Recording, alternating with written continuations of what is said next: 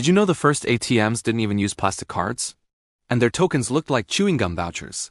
Here's the crazy truth behind it. In the 1960s, the idea of a plastic ATM card didn't even exist yet. Banks were still trying to figure out how customers could withdraw money automatically. So they invented a temporary, single-use token.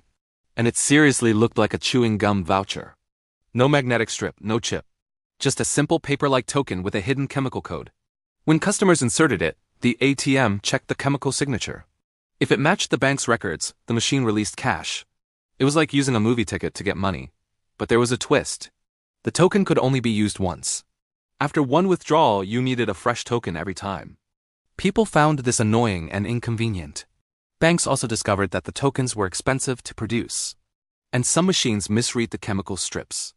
That's when engineers started pushing for reusable plastic cards. A card you could use again and again. Safe, cheap, and easy for customers.